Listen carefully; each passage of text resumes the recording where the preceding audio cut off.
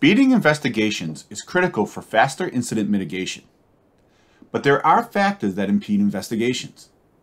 These factors include having too many data sources to search, forcing security analysts to slowly comb through multiple data sources, or develop and run playbooks to get the context they need. Because the data is from a single point in time, it may not be up to date, leading to ineffective decisions. Security analysts need a way to enrich and re-enrich data as investigations progress. When insights are derived during investigation, data is often disconnected when shared across external tools like ticketing systems, email, or instant messengers. The following demonstration will show how Securonix Investigate shortens investigation time by automatically enriching content and streamlining information sharing. So what we see here is a Securonix SOC command center. It contains the top violators, threats, violations, kill chain analysis, and so on. So this is where the day of an analyst starts. So for the purpose of this demo, we'll be triaging a robotic beaconing use case. Let's try that without Investigate platform and then with it to see the differences there. So today for level 1 analysts, they are usually provided with standard operating procedures as to how to go about triaging these incidents. So in this particular case, the analyst needs to understand if the internal IP address is a watchlisted admin host or it contains or it's a critical asset, and search for the external IP address in multiple threat intel platforms. To ensure that there is nothing that's malicious associated with any of those external IP addresses. So in this particular instance, the CMDB is on an Excel sheet and the analyst searches for it, and it happens to be a watchlisted admin host.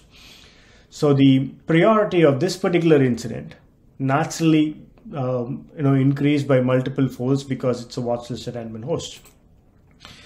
Now the analyst gets the external host and searches for it in VirusTotal. VirusTotal basically says that there is no malicious activity associated with that particular IP address. And then for the purpose of ensuring that there is enough velocity, the analyst moves on to the next distinct URL that's listed on here and searches for it in alien world. There are no related pulses. The analyst enters all of that information into the case management system and closes the incident, or he or she passes on to the next level 2 analyst for further triaging if required.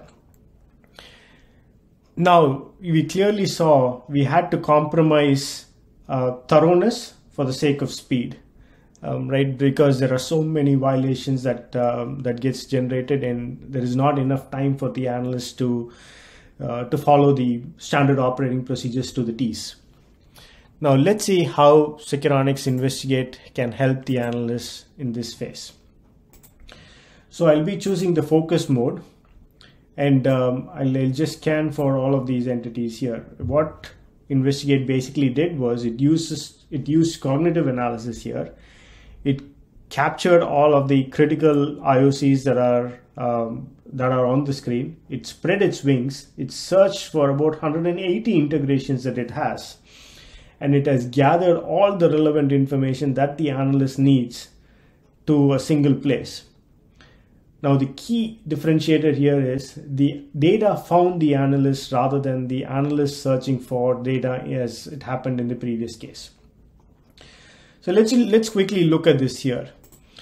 The internal IP address which we searched for in CMDB is already watchlisted to be an admin host. The analyst didn't have to leave the platform to get that information.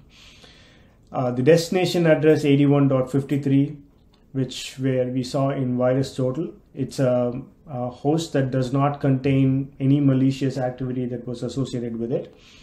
It's actually observed for beaconing or C2 activity and DNS tunneling.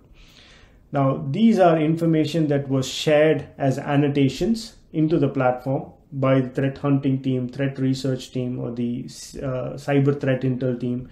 Wherever they got that information from, they've shared it with the rest of the SOC team, and they've been able to leverage it without having to search if anyone has communicated about this. And then the free mask DNS here.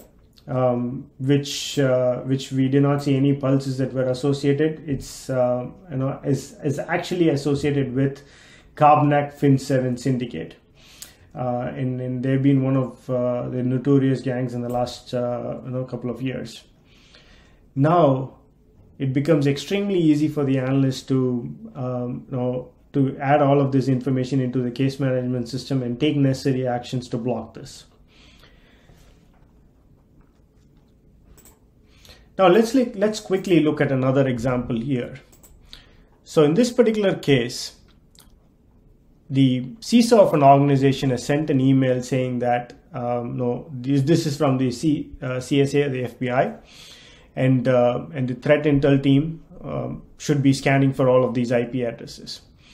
Now there are several IOCs that are tagged for each of these vulnerabilities here. Now the analysts or the cyber threat intel team consumes all of this information and hunts for it once, and then it goes unnoticed because there is no automation for us to capture all of this information and feed it into the loop of threat investigation.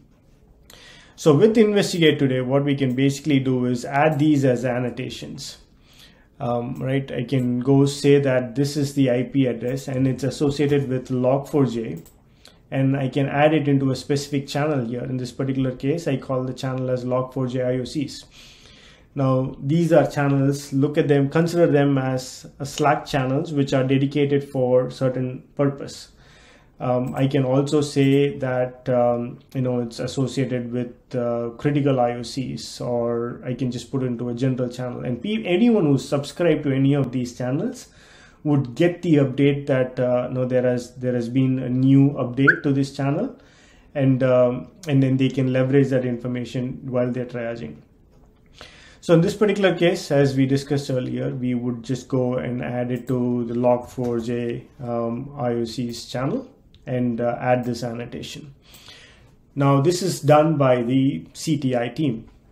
Now when the SOC analyst is investigating an incident in the SOC command center that we saw earlier, and if they encounter any of those IP addresses, they don't have to go search it, look at emails or search for it, right?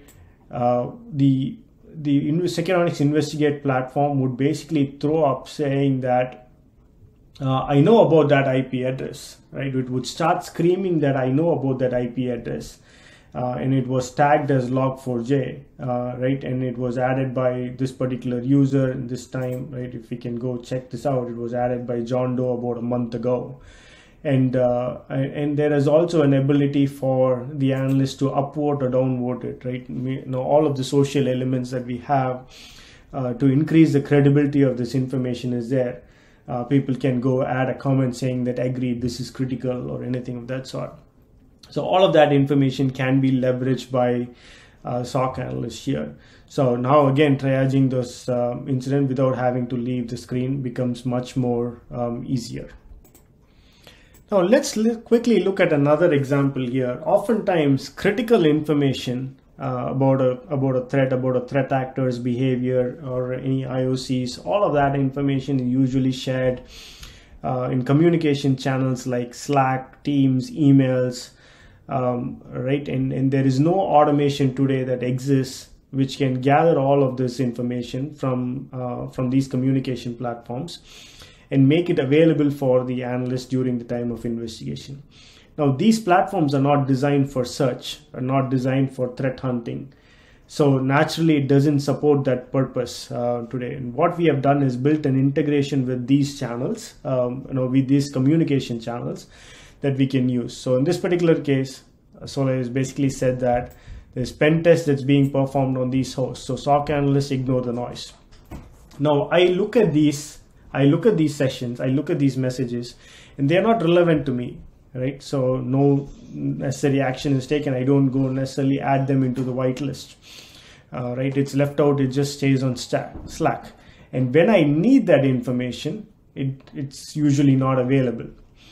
So in this particular case, let's say that this message is here and no action is taken by the SOC analyst. But Securonix Investigate, what it can do is also integrate with these platforms and naturally go fetch relevant information here.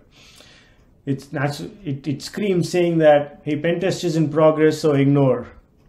And any amount of time that was going to be spent on triaging this incident is saved for the analyst now, naturally increasing the mean time to detect and respond to threats. So this is the platform that's being leveraged by our analysts, by our threat hunters. We are eating our dog food today, and it's extremely beneficial for our threat hunters and our threat research team.